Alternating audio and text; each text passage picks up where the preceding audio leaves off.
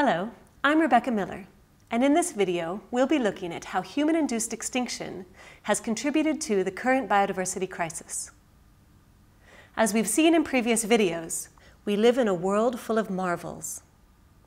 However, the world is facing a biodiversity crisis of epic proportions. Over the past 50 years, humans have changed the world's ecosystems more rapidly and extensively than ever before. The rate of species loss is greater now than at any time in human history. If that seems alarming, it is. But as we'll see, it's not too late to make a difference. The diversity of life on Earth at any given time depends on how fast new species evolve and how fast existing species go extinct. Extinction is the complete disappearance of a species from the planet, and it is forever. Did you know that in the past 500 years, nearly 1,000 species have been recorded extinct? That doesn't include the thousands of species that disappear under the radar, many of them before we even know they exist. The majority of extinctions are invisible, yet each one removes a brick from the ecological foundations of the planet.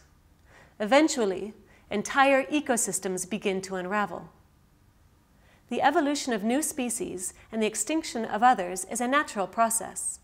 So you may wonder, why is the current wave of extinctions and massive ecological change a problem? The problem lies in the rate of change. Extinction may be natural, but species today are vanishing at an unnaturally rapid rate. The Earth's systems are usually fairly stable over long periods of time, and normal background extinction rates are very low. But when rapid changes occur, life forms have a hard time keeping up and extinction rates increase. The current extinction rate is up to 1,000 times more than historical rates seen in the fossil record, and projected future rates are even higher. In fact, species are going extinct much faster than new species can evolve. We are now approaching what many scientists believe to be the 6th mass extinction event. Although very rare, the Earth has seen mass extinction 5 times before, when the diversity and abundance of life suddenly plummeted. In each mass extinction event, more than 70% of all species on Earth disappeared. Once a mass extinction event occurs, it takes millions of years for the Earth to recover. Extinction rates are once again accelerating, this time as a result of human activities that are altering the planet in dramatic ways. No one factor is causing modern-day extinctions. It is the combination of multiple threats, including habitat loss, overexploitation, invasive species, disease, climate change, and more, that is threatening ecosystems and driving species to the brink. Species are disappearing from every group and every region. There are still many gaps to fill, but even just a sample shows the scale of the crisis. More than half of ancient cycad plants, and more than a quarter of amphibians, reef-building corals, conifers, mammals, and birds are threatened with extinction, while we have no real idea about the status of most plants, fungi, or invertebrates. Things like insects, starfish, clams, and giant squid. Declines have been far greater in tropical and freshwater systems, and species that are less mobile and have small ranges tend to be more at risk.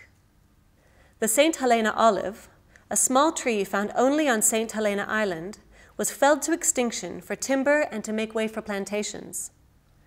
The last wild tree died in 1994, and, despite conservation efforts, the only plant in cultivation died in 2003. Island species tend to be at high risk. You may know of the dodo, a large flightless bird discovered on Mauritius in 1598. With no natural fear of predators, it was hunted by sailors and its eggs were eaten by introduced dogs, pigs, cats, and other animals. Within a century of its discovery, it had vanished. Some species are extinct in the wild, but still survive in cultivation, in captivity, or well outside their natural range.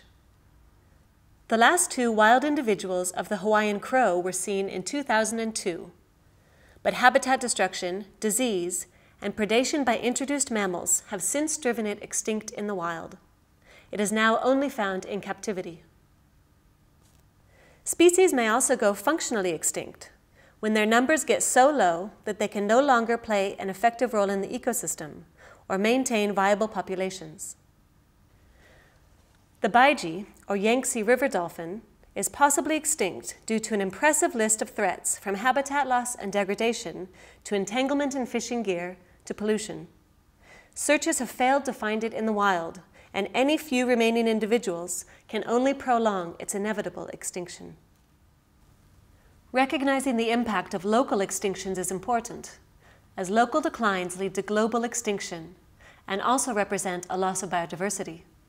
Loss of the iconic western black rhinoceros to illegal poaching for rhino horn meant the local extinction of black rhinoceros in West Africa and the disappearance of an entire subspecies with all the genetic diversity it contains. You may find all this depressing, but the good news is that biodiversity loss doesn't have to be inevitable. Active conservation delivers results, benefiting both species and ecosystems, and directly saving some species from the brink of extinction. It's not too late to make a monumental difference in minimizing biodiversity losses by changing our impact on the planet. As Sir Peter Scott once said, "We shall not save everything, but we shall save a great deal more than if we never tried." Now, join the forum and tell us about an interesting species that has gone extinct in recent history. In the next lesson, we will explore some of the main threats to biodiversity and the Earth's ecological systems.